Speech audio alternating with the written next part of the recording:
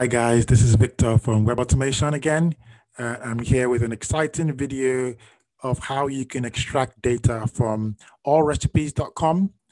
So the internet is full of so many cooking recipes, but by far the most popular websites for cooking recipes is allrecipes.com with thousands and thousands of recipes. So I'm going to show you in this video how you can quickly, without writing any code, in a few clicks, extract all the recipe information from recipes on allrecipes.com.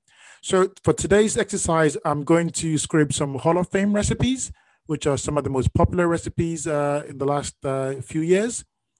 So all I need to do is, first of all, head over to webautomation.io, which is our website.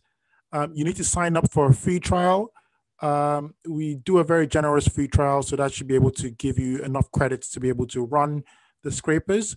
Once you have registered, I've already signed up, you need to go into the marketplace. So the marketplace has a lot of predefined web scrapers, which are web scrapers already built. So you don't need to build again. You just need to click a few buttons and you would search for all recipes. There we go. There's our all recipe scraper. So you can read about what the all recipe scrapers does.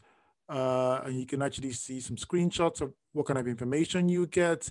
You could even scroll a bit down and see what the data looks like if you were to download it in a CSV format. But let's dive in. So I'm just going to click the big button, use for free. This takes us into our in-app of the application. All you need to do is activate and confirm you want to go ahead. Brilliant.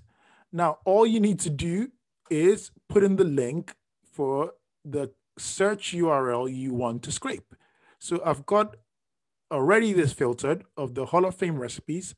All I need to do is copy this URL, go back into my tool, and paste. And then update.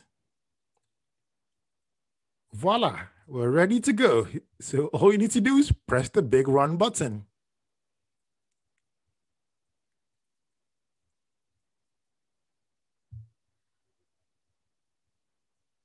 Wow, we made it. So extractor started. It's not a lot of data, so it's going to take a few minutes and we would have our data ready to download in CSV, XML, XLX, JSON, or even JSON line, or we can use our API tools to get the data. So I'll give it a couple of minutes. I'll put the video on pause, come back so we can see what data we have.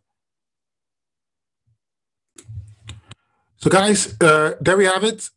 Just in a few minutes, we're able to get the data completed and we can see status is completed. So let's download the data and see what we have.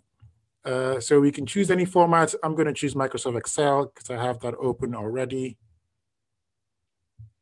And I'll save that to my local drive. And let's see what information we have.